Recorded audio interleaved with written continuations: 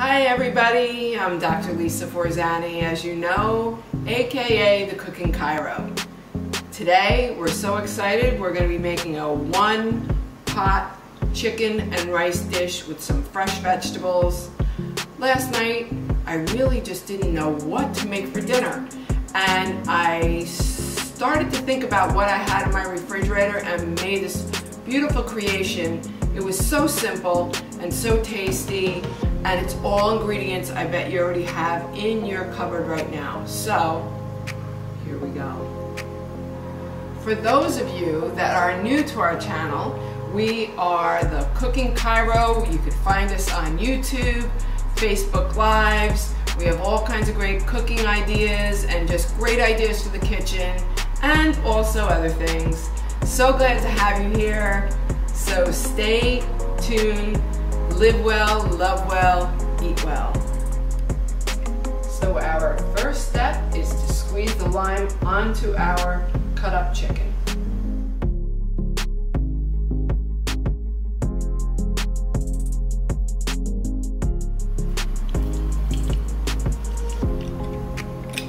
For our one pot rice and chicken dish, here are our ingredients. So you're going to start off with chicken. Now, I've had people ask before, like Tracy, she's asked me, can you use dark meat chicken? Of course, but I happen to have chicken breast on the bone, so I cut them in 3 pieces. It was a gigantic piece. So I have about 1 pound of chicken, but certainly you could use thighs, certainly you could use chicken breast, and you could also add in sausage. I cooked up some sausage, but some family members don't like sausage as much, so I'm going to leave it out. But certainly you could take 2 or 3 sausages, and I would make sure you grill it ahead of time, cut it in small bite-sized pieces, and add it into this recipe. I also have about 2 cups of baby portobello mushrooms. I have 1.5 cups of jasmine rice. I have 1 small onion that we're going to chop in a minute. I also took a handful of asparagus because I happen to have asparagus, but you could certainly substitute it with broccoli if you like broccoli, or peas and carrots, whatever you like. We also have some salt, some smoked paprika. We have our parsley, garlic powder, 4 cloves of chopped garlic, oregano, and I like bay leaves, although you know you can't eat bay leaves, but they add a nice fragrant addition to our meal. You can also add crushed peppers if you like at the end, if you like that little zing of spice.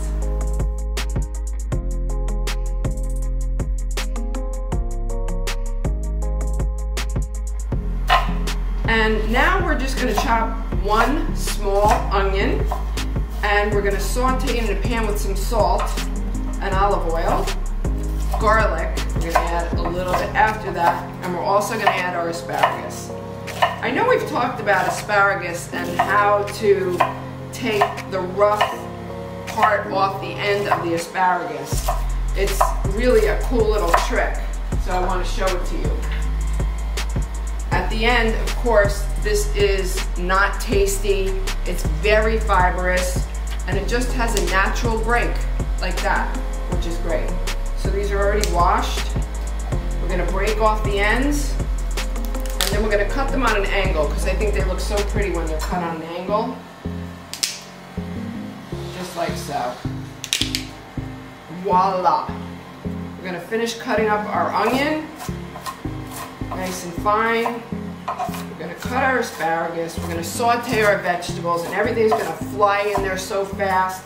It's going to cook in our beautiful little pot that I just bought at TJ Maxx the other day. I love it, it doesn't stick, it keeps the heat in, and it's sort of like, not a crock pot kind of situation, but it holds the heat in, which is what we need in this particular case to cook our rice really, really well without it sticking.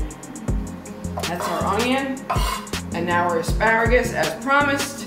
We're going to cut it on an angle, just like this, like a 45-degree angle, almost like a bevel, a about a ½ inch or so. And we're going to saute that in our pan right now. In goes our olive oil. We're going to take about a 1.5 tablespoons of olive oil and just put it right in the pan. The pan's nice and warm right now.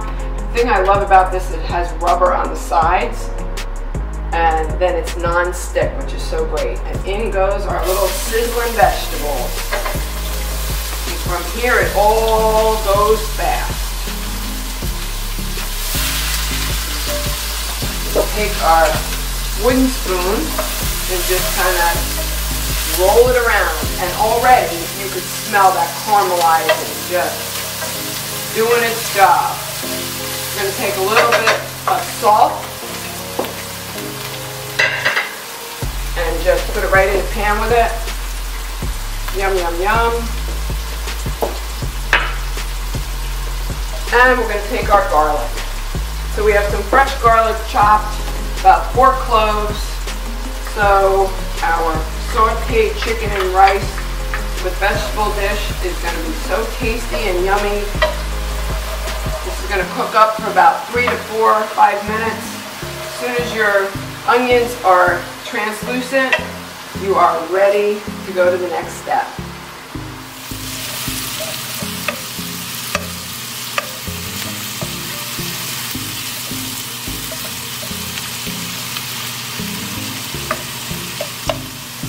In goes our portobello mushrooms. They're the baby ones. They're cut up. They're going to shrink down, so I put 2 cups. I love mushrooms. They're so good for you, and they cook down so nicely into the rice. Another few minutes on these guys, and now they're all joining the party. Yummy! Now we're going to put in our 1½ cups of jasmine rice, but you certainly can use risotto rice, which is one of my favorites, or white rice, brown rice, or any other kind of grain that you like. And we're going to toast this up and let it kind of get some nice golden color. It's going to take about 5 minutes.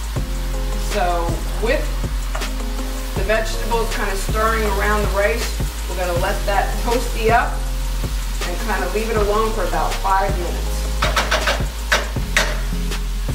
Next, what we're going to do is we're going to prep the chicken. So we're going to put it right on our cutting board. It's been soaking in lime. Lime helps to break down the fibers of the chicken and make it even more tender. You could also, of course, use lemon. You could use orange. Any kind of citrus does the job really nicely. And now, we already took off most of the fat, most of the skin, but you could certainly, if you like skin, leave the skin on. It doesn't matter. So we're going to take some paprika, and we're going to put it on the chicken.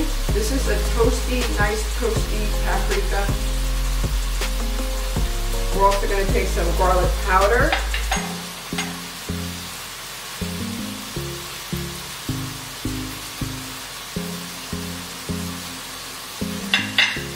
A little oregano, a little parsley, salt and pepper, and we're throwing it into the mix right now.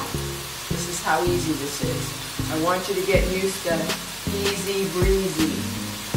So now we're just going to sprinkle a little bit of salt, sea salt, on our chicken, and just nestle it into this beautiful rice mixture. It's nice and toasty. Going to work it in, one piece at a time, for our lovely mixture.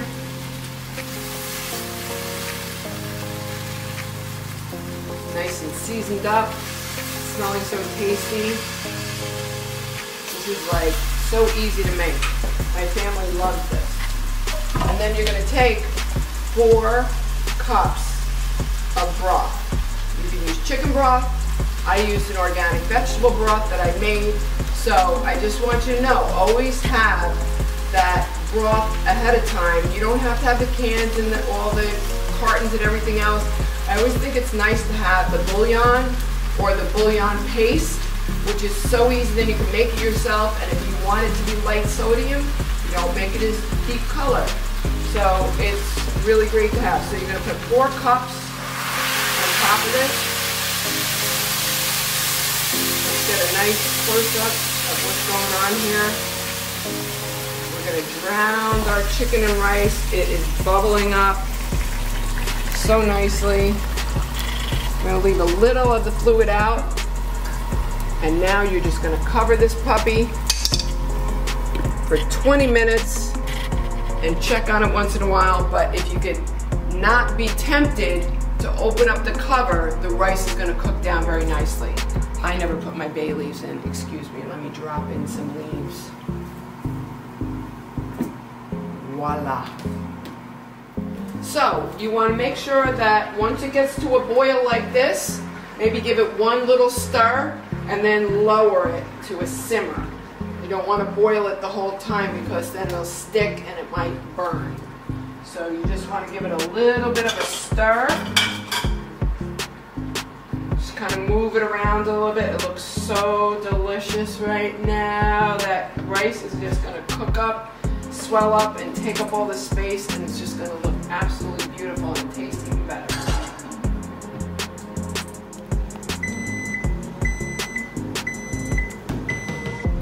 You know what that means. 20 minutes have gone by. We're going to check on our chicken and rice, and it is looking good. I would say that we're going to cook it for a few more minutes though, because it's going to absorb a little bit more of that fluid. But it looks so tasty. I could smell the bay leaves. Just make sure you don't eat your bay leaves. Another 5 minutes on this. Well, our rice dish is now complete. Look at how delicious. All those mushrooms have cooked up so nicely. The rice has absorbed most of the fluid. It is tasty. I checked the chicken. It's cooked through. Looks beautiful.